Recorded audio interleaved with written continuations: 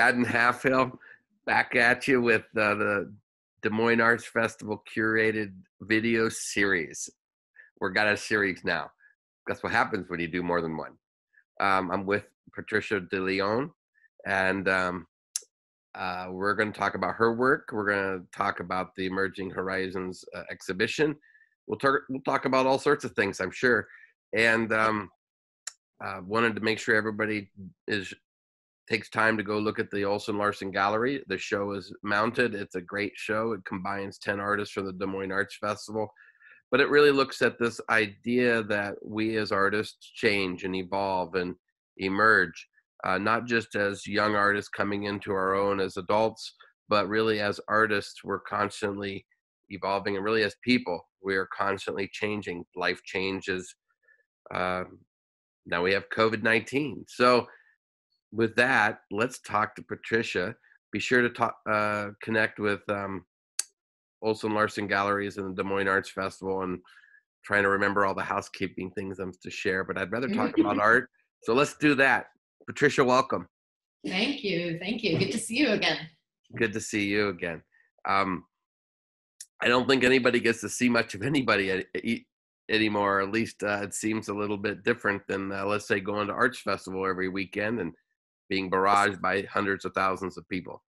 Screen time is pretty special right now. Tell us about that, because you spoke to that last time we chatted, and to give it the designation of special time seems to be a much more positive and very personal outlook on it. Yeah, I'm actually, my day-to-day reality, and I feel like this for a lot of our artists friends, our day-to-day hasn't changed very much. We go to our studios, we spend probably the day by ourselves.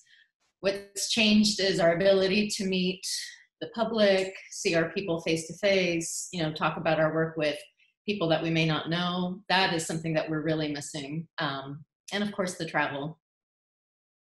I'm feeling, at the same time, one of the positive things that's coming out of it is just kind of getting into the rhythm of the everyday. I'm in the same place every day for once in my life. So that's kind of interesting. Yeah, interesting. And do you find that you have time to reflect and think about your work, or do you find it more of a chore to find that routine again? Because I've seen it very different. Everybody's had a very different take and different response. Yeah, I mean, I feel like there's been so many waves of like being overwhelmed and a lot of emotion lately. So I think sometimes we're kind of busy riding all of those waves. Mm-hmm. And so that might be the only thing keeping us from like really diving into the self-reflection. But what better way to do it is like we're being, faced with all of these emerging realities every day. So this is how we as artists react to it. It's interesting because when you think about it, one of the common conversations that's come up is that balance between the business of art and the actual spiritual or visual pursuit of art, depending on what brings a person to making things. And we, as makers, we love to do what we do, and we're explorers, if you will, of the emotions or of the visual or the materials. But we're also humans that need to support a household, carry our kids, manage our house, our obligations, and things like that.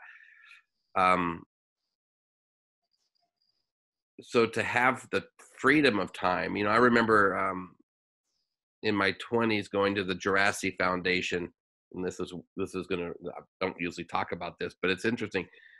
Their premise at the Jurassic Foundation, which is a residency for artists in Northern California, was the gift of time. You get it, if you get into their program, they feed you, they lodge you, and they give you the ability to just be there and support all your basic needs, and you can make art. Mm-hmm. It's structured that way. It was a great opportunity. Here we have time, but time doesn't always necessarily provide the confidence or the comfort to have the space and to just really be in that zone, unless you have the ability, either as an artist having achieved a certain financial well-being, or to be able to at least feel comfortable with that uncertainty. Yeah. Um, but your work is so intimate. I mean, I personally think your work is very intimate. A lot of it is as much about this kind of internal space. And so Completely. I would think this could be an interesting time for you to reflect and to be able to work on the day to day of making what you do, because that personal space is so much of what this time's about. Exactly, exactly. Yeah, oftentimes when we're on the road and we have, 3 weeks in between shows or sometimes even less, it's hard to kind of get yourself into the rhythm of like really doing the deep dives that are necessary that can lead to like the little bits of revelation that can really fuel a beautiful piece. Mhm. And I feel like this is one of those times. It's this time where things can start falling into place. And for me, I've changed my work a few times in the past like 20 years. Mhm. I began as a photographer using antique and analog methods. And then I taught myself how to paint in encaustic. And now I'm just doing a straight out mixed media. But in between the times, like there are these moments where you're in the kind of like the pod and you're just allowing things to kind of like nurture you, and you're feeding yourself so that you can emerge and produce something that is in tune with where you are. And I Mhm. feel like this time it's been productive, but I feel like it's one of those times where just having this time and this like rhythm is going to lead to a very productive time. But Mm. um, I think that's really definitely around the corner. So it's leading up to it, it's feeding into it, if you Hmm. will. Definitely. Well, you had sent some newer work. I know we had some older pieces that we shared with the public, but the larger, there's a couple pieces. One, and I'm blanking the names, but I think it's Lotus, possibly. It is Um, a little, yeah. it was the flower, but it was also just a very centered piece, very bold. It actually anchors a wall that you come around one gallery and you look into it, and it helps. And then you also had a very quiet, a little more contemplative. Well, they're both contemplative. There's just one's visually very active, but Mhm. centered, and the other one much stiller, a little less about the figurative, like you had done in the prior pieces, where you had the animals, where you had I call it the kind of this, maybe you actually wrote about this, I don't remember, but the spiritual totems, Mhm. and the there's a lot more going on con- with direct content, visual content, and it became more subtler. Yes. What's encouraged that move, and what would how has that contextual or symbolic move also changed in the application of them of your material? Because with mixed media, that helps reinforce your themes. Mhm. That's a great question. I think when I started making work, I've always been very attached to using a lot of symbols. Hmm. So growing up Catholic, my visual education was very much about the saints and seeing how these figures were covered in the symbols that were an expression of whatever internal experience they were having. So that was a fascinating way to grow up, because I always put together literal symbols and the figure. And the older I get, I think the more space I want to create for something that's more universal and um, timeless, and kind of a more of a reflection of our impermanence, which is really powerful right now. I mean, we're we're traversing this unknown territory every single day, which is why I really love this idea of the Emerging Horizons show. I think it's so powerful, because we're just walking through this landscape. We're we're changing every moment, and our reactions are then open to being a little bit more open. And as artists, it's the space to pivot, which is the whole idea behind the show. Yeah, and the just getting back to the media, I think there was certain threads that have always run through my work, just kind of a love of translucency, as in my encaustic, a lot of kind of an insistence on a lot of texture. I just love a lot of texture. And and the more abstracted pieces that we were talking about, it's a really wonderful way of putting all of that together. Like, you'll have the little delicacy of a little bit of the gold leaf that has been in my work for a long time, but then a lot of this abrasion, which keeps it from being more formal and more, what's the word? There's a word that I'm trying to remember right now, but yeah, so it's a nice, more open space, which I've really been enjoying. It's interesting because it's still layered, in many ways. You have, and when I think of layers, I think of depth. Like, there's meaning behind meaning. There's material, Yes. overlapping material. There's, and at the same time, the use of the texture or the gold leaf all go back in the thread of your own work. And so there's a history that you bring forward as you start to change the arrangement. And, I'm not a historian, so I can't speak to all the work, it's why it's not why it's not technically a retrospective, because, right. but it was as much about looking at artists' decisions, or the 10 of you that I selected, essentially, and looking at how you have similarities, but you have very distinct work, and those similarities are really born out of the maturity as an artist of engaging yourself in your medium and taking it forward and adapting, because I think that is such an interesting exploration, or really a reflection of what it is to be an artist, and frankly human. Because Absolutely. I think, in your work in particular, when I think about the spiritual side of what we are as beings, and trying to understand ourselves in a larger context, your work speaks to that. And I like the fact that you start with symbols, but in some respects, those symbols are becoming less and less prominent. Absolutely, I agree. But yet the significance that maybe because symbols have a root, they have an existence, and they have a starting point. Many symbols are part of a language of its own, and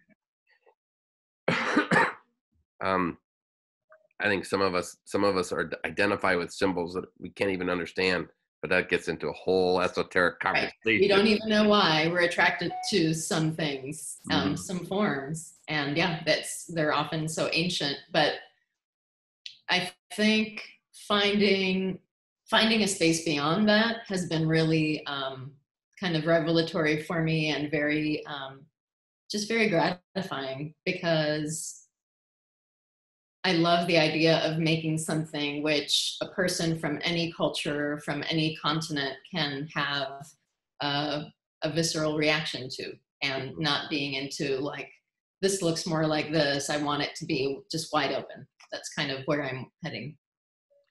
So now that you're reflecting, do you have any sense of where your work's going? Do you have you said you're on that cusp of maybe more work, or at least this informing the future. And maybe that's even hard to say, because you really need to start putting it down. Yeah, it's one of those things where you don't really know until you're doing it, which is one of the fascinating things about art. And sometimes you can get so in your head, and and so frustrated because you want to know what it's going to be before you start making it, but it's just not possible. So I've been making some smaller pieces, which are an extension of that bigger lotus piece in the show, that I'm beginning with pages of some of my favorite books of poetry. Mm-hmm. So Walt Whitman, for example, Leaves of Grass, just kind of beginning with that very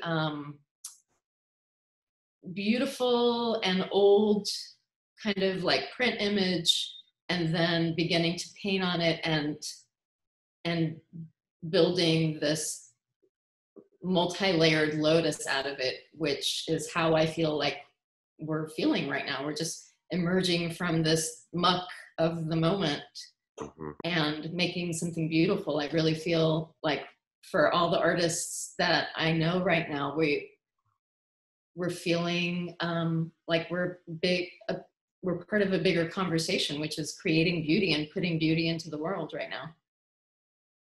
So I feel like that imagery will probably continue some of the lotus imagery, but also I'm really fascinated by the two pieces that I sent to you, which are the more abstracted ones. So, and that's a wide open landscape. So I'm very excited about that too.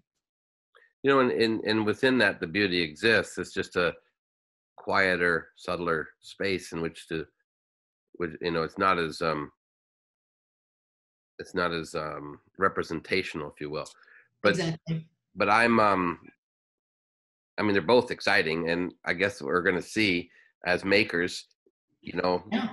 it's going to be a lot of fun to see what reveals in the next 12 to 24 months for artists in general, but also those of us that are tied directly or indirectly into the art shows. And as the art shows emerge and artists reemerge, and to see how society responds to that. So knowing that, I think we touched on your work itself, Mm-hmm. the technique. What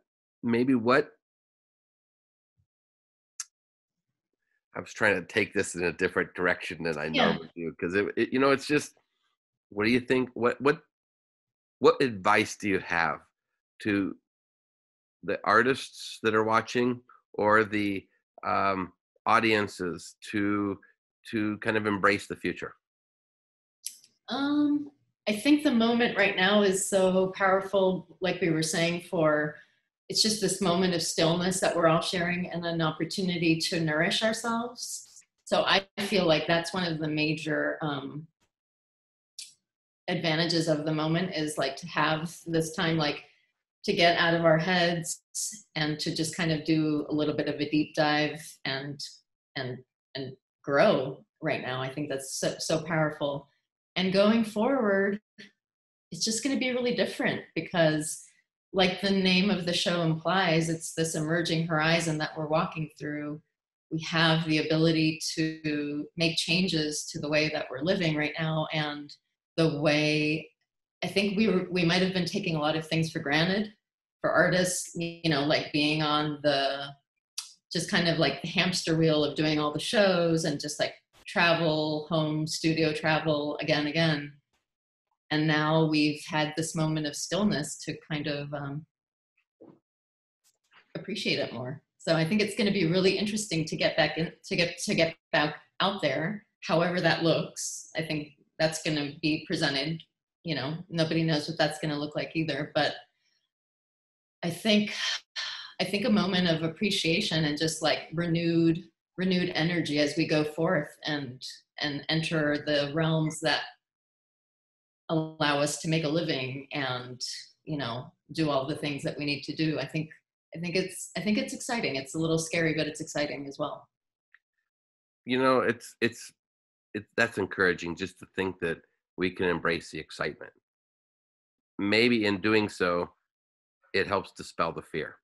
Right? You know, for me, Absolutely. I'd like to think that's the way through fear, is so often embracing that which is a little uncertain, but Mm-hmm. finding excitement in that. And I think artists can sometimes ride that wave of we can walk into that. We can walk towards the horizon, if you will. Let's use that metaphor since Right. it's part of the show. And as you were describing it, that was a nice way of putting it. You know, for me, it was always about driving into it because I love the ability of going, you know, on the road.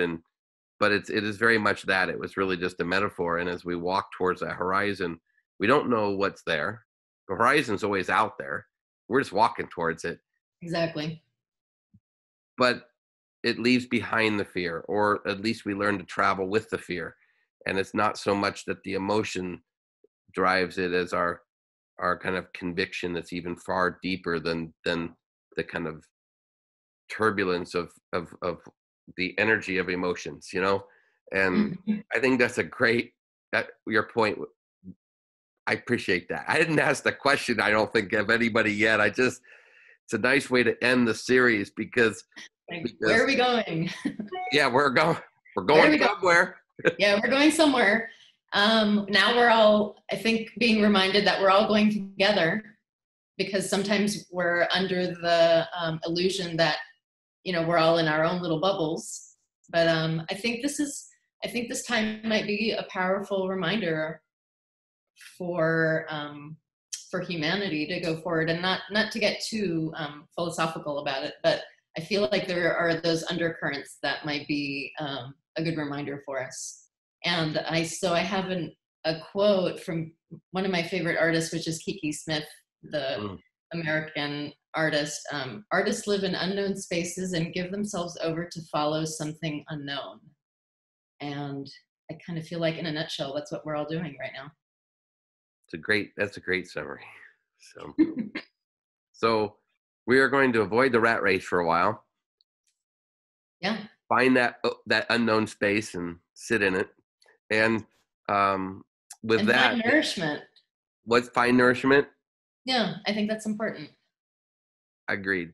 Of course, the Des Moines Arts Festival's reinventing itself as well, and they're working hard to come up with lots of fun ideas on how to make a festival 360, you know, last 365. How do you?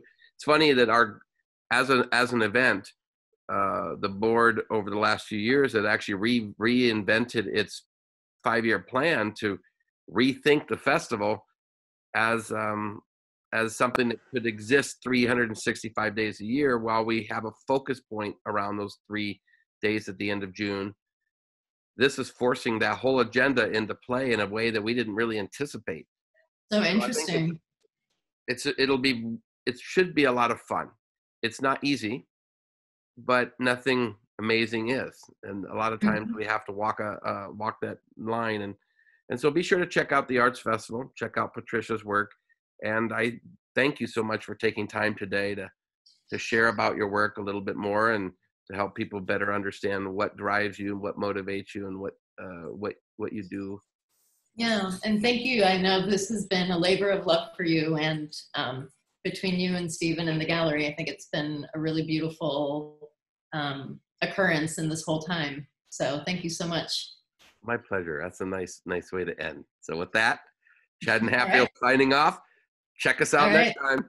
All right. I look forward to seeing you in person maybe next year. I look forward to that. Yeah. All right, Chaden. Thank you so much. Thank you, Patricia. All right. Bye. You too.